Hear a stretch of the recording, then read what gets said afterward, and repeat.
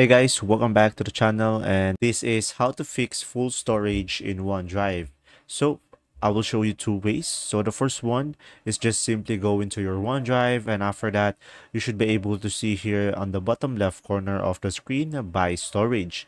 So from here, the first option that you have is simply availing their premium subscription, which from here you will have the basic, personal, and family subscription, and down below you should be able to see here what includes in the subscription, and from here you should be able to have more storage. And now another option that you have when you don't have that money is just simply go ahead and select a certain file from your files over here on my files, and after that just simply click on the three dots over here and make sure to delete it and click on delete.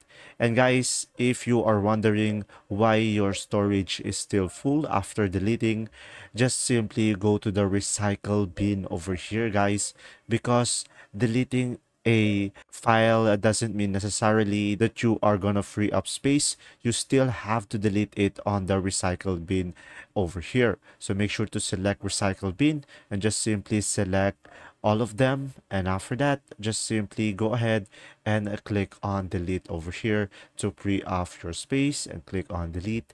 And that's simply about it. I hope this video helped you understand more about OneDrive, and thanks for watching.